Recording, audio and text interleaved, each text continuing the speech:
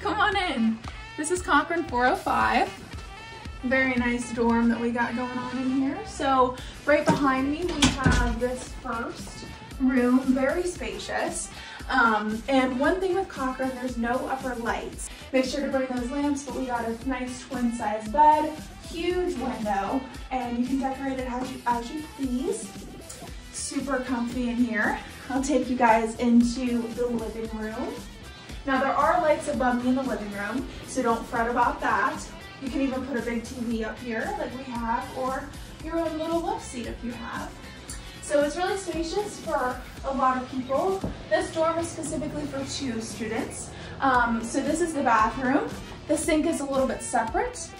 And then as you walk in, there's another sink, and then the nice shower. All right guys, so let me take you to the other bedroom. Again, super spacious. They're about the same size, just laid out a little bit differently. Every room has a desk.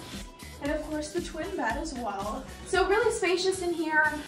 Cochran is right next to the dining hall and close to a lot of the classrooms. It's really a convenient place, especially for incoming freshmen.